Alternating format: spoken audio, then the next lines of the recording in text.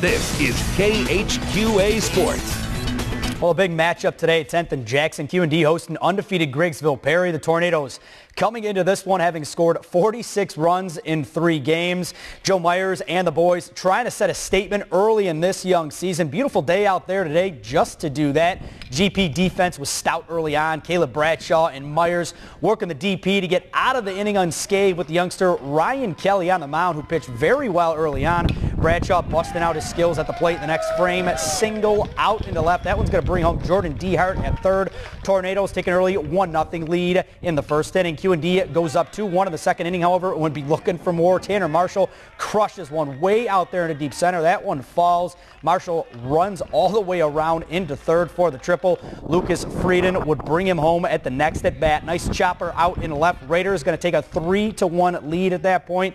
More work a few frames later from Q&D. My man Cale Bergdorf getting big at the plate. Tanner Marshall, he would come on in and score again. Raiders go up with a 4-2 commanding lead. Austin Ritter would close things out on the bump shortly after that as Q&D gets the job done today against undefeated Griggsville Perry. Final count in this one from 10th and Jackson, 4-2. Let's pass along some scores for you right now if we can. On the Illinois side of things, QHS gets a big-time win today over Springfield Southeast. But the big note in this one, Elliott Brittle, complete game, 2-hitter. Nice stuff from the Blue Devils. Also today, Western gets it done over Unity behind Dawson Moore's home run.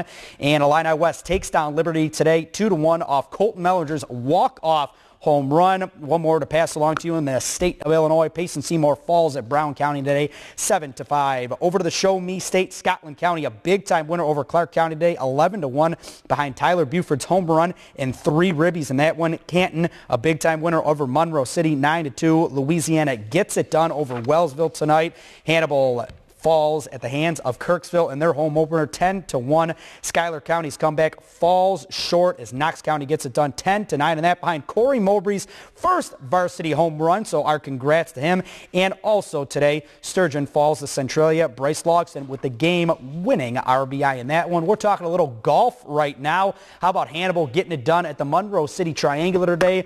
The Pirates shoot a 159, and Jack Richards, paces Hannibal with a 38 through 9 holes. Good stuff from him. Greg Raylan and John Wood with a doubleheader this afternoon. Blazers looking to bounce back after getting swept against Danville yesterday. Taking on the Jags again today. Early hitting from John Wood helping out. Ricky Green laying down the sacrifice bunt. That advances Zach Bishop to third. Q&D's Zach Bailey would bring him home at the next at-bat with an RBI single. J-Dub going up with a 1-0 lead. The runs just kept coming after that. Edric Rivera kept the assault going. Flies one out to center. Brad Marks trots on in to score, extending the Blazers lead 2-0. Jalen Poindexter himself a day at the plate today. 2 home runs on the day, 1 in the early game here with a 2-run blast, and he had himself another in the nightcap. Jared Martinez working it on the bump a little later after that. Going to be closing things out. Blazers would cruise in this one. Final count 15-2. And we have some scores to pass along to you as well as John Wood gets it done in the later game 16-8. Jalen Poindexter, as I mentioned, another home run in that one. Also, John Wood softball team, they split a series today against Lincoln Land 7-4, that should say. John Wood gets the win, and in the late game, John Wood falls to Lincoln Land by the final score of 11-3. Well, softball action today between Griggsville and Q&D. Tough to get a hit on that young lady right there, Miss Ashley Wensing. Her team with some run support today. Lady Raiders already up 4-1 in the 5th. Emily Kite bringing in some more.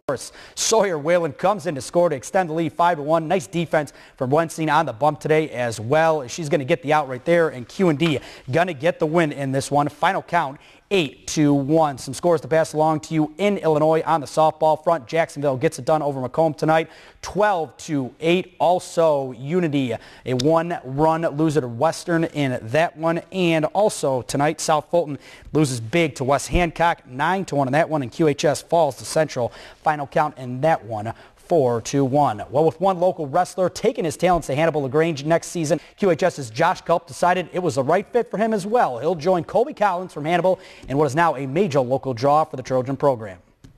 It's always been my dream to wrestle in college. I always kind of thought I wanted to go away to college, get out, wrestle, but the more I thought about it, and I just have a great support system here in Quincy with my family, friends, teammates, coaches. I just couldn't leave. Once I took my visit, I just felt like home. The coaches just made me feel like part of the team without, I mean, I was only there for a couple hours and I knew I had to be there.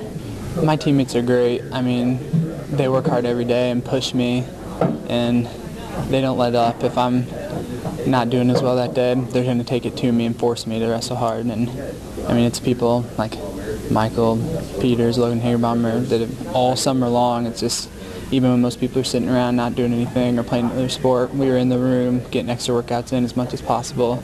I mean, I think it's just helped me with my work ethic. I know college is going to be like a different level completely, but I've got the work ethic and I'm ready to get in there and compete.